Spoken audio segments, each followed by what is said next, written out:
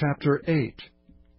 And it came to pass at the end of 20 years, wherein Solomon had built the house of the Lord and his own house, that the cities which Huram had restored to Solomon, Solomon built them, and caused the children of Israel to dwell there. And Solomon went to Hamath-zobah, and prevailed against it. And he built Tadmor in the wilderness, and all the store cities which he built in Hamath. Also he built Beth-horon the upper, and Beth-horon the nether, fenced cities with walls, gates, and bars. And Baalath, and all the store cities that Solomon had, and all the chariot cities, and the cities of the horsemen, and all that Solomon desired to build in Jerusalem, and in Lebanon, and throughout all the land of his dominion. As for all the people that were left of the Hittites, and the Amorites, and the Perizzites, and the Hivites, and the Jebusites, which were not of Israel, but of their children who were left after them in the land, whom the children of Israel consumed not, them did Solomon make to pay tribute unto this day.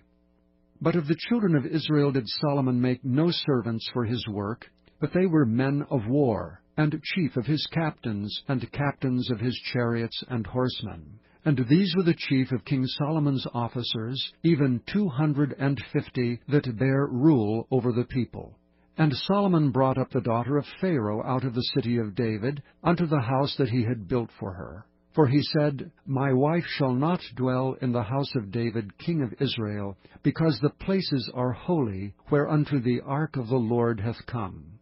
Then Solomon offered burnt offerings unto the Lord on the altar of the Lord, which he had built before the porch, even after a certain rate every day, offering according to the commandment of Moses on the Sabbaths, and on the new moons, and on the solemn feasts, 3 times in the year, even in the feast of unleavened bread, and in the feast of weeks, and in the feast of tabernacles.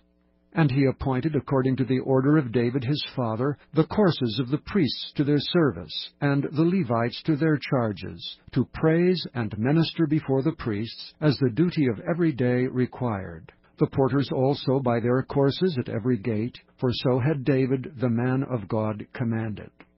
And they departed not from the commandment of the king unto the priests and Levites concerning any matter, or concerning the treasures. Now all the work of Solomon was prepared unto the day of the foundation of the house of the Lord, and until it was finished. So the house of the Lord was perfected. Then went Solomon to Ezion-Geber, and to Eloth at the seaside in the land of Edom.